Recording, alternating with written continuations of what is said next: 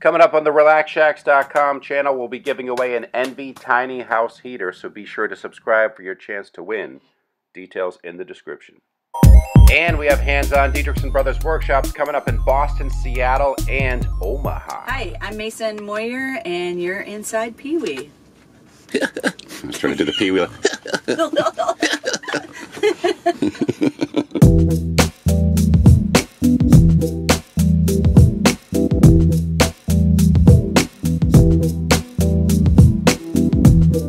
I have a strong fear of commitment.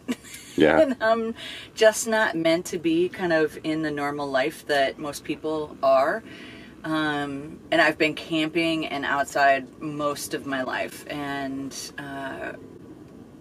as an adult, after I had my kids and was married, I decided that I kind of wanted to get back to who I was, which is a nomadic person. And I bought a motorcycle, and I toured on my motorcycle for about 3 years, where I was averaging about 5,000 miles a month. And that was me living out of a duffel bag. I had a house back in Boulder that my kids resided in while I was gone. And yeah, it just evolved. I knew that I wanted to, after I sold my house, I knew that it was a matter of just finding the right vehicle. And I started doing research on everything. Ultimately, coming down to the half size was exactly where I could be pulling my motorcycle. Now, what do your kids think of this? You know, like, do they think mom's badass, or is it mom's off her rocker? Yeah. My youngest thinks I'm off the rocker, fully embarrassed of me. It's funny is that he has dreads and long, and he'll stand in front of me like we have nothing in common. I'm like, yes, nothing at all. Now, I'm looking around and your style here, the sense of style, there's a lot of like architectural salvage and funky. It just has this really cool, lived-in, unique feel. Where did you source a lot of this stuff? What's the story behind some of the things we're seeing here? Well, two things. One, being from Minnesota, I always wanted a cabin on wheels. And two, I really firmly believe that we have everything that we need. We don't need to make any more stuff on this planet. Like, if we just reused and repurposed, we would be fine. And so for me, literally everything in here besides my convection oven, the refrigerator, the stovetop, so my electronics and my TV has been upcycled and repurposed. Everything from the wood came off of a friend's barn, and some we sourced just from a recycled place. And the wood has so much depth to the grain. It's so craggy looking that it's just great. It's like old man skin or old woman skin, totally. But it's fantastic. And the trim on this is all pickets off of an old fence. Okay. But I love scavenger hunting. Just the waste, and it makes me vomit. I just feel like we have everything we need out there, and it's just that most people want shiny new, and that's not better. It's really not better. I like things with history. Well, shiny new sometimes comes with the attachment of it being predictable. You know, the cookie cutter stamped out neighborhoods, and I walk in here, I'm like, this place is absolutely unique and fun, and there's probably a story behind just about everything here. I'm looking around right now because I haven't seen all of it myself.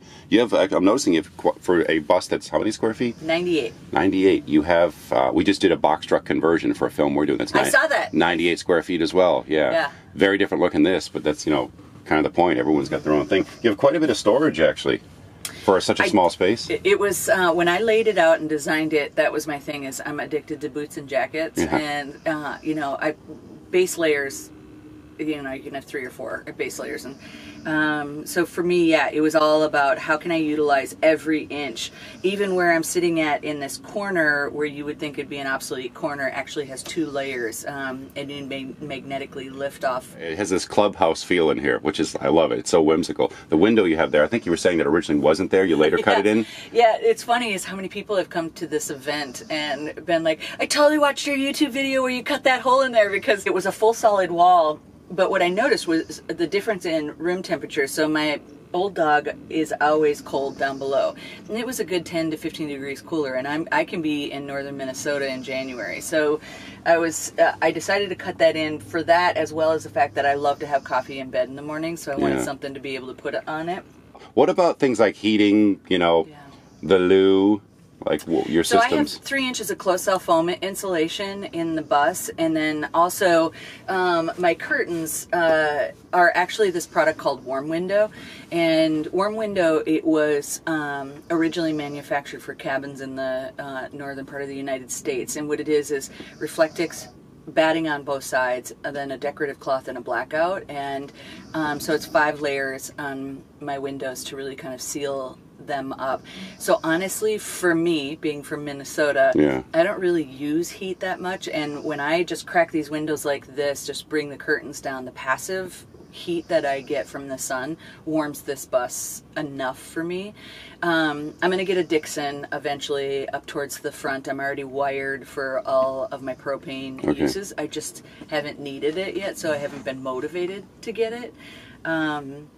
And my loo is a Nature's Head and compostable toilet. Yep. I did the closed cell foam insulation. So when I sprayed that in, I wasn't technically as smooth with my strokes as I probably should have been. So I actually ended up spending like a day and a half just sanding it all back down, carving it all back down, which is not pleasant. Now, did you originally fasten some like furring strips as your attachment point? Nope, the ribbing runs this way. Oh. Yeah, so these are just attached right to the ribbings. So as long as you didn't screw too overzealously through the roof, you're good? Exactly. Well, and I mean, the ribbing was, it's like 2.5 inches, 3 inches. Yeah. So I just had to be careful of making sure that I knew where it was at while I was, and we had marked, so when I was holding it with a friend, we had marked up in the front so that we kind of knew where it was running at, so that we didn't have to re-drill and re-drill. But yeah, no, it's right into the ribbing, and that's actually fairly deep.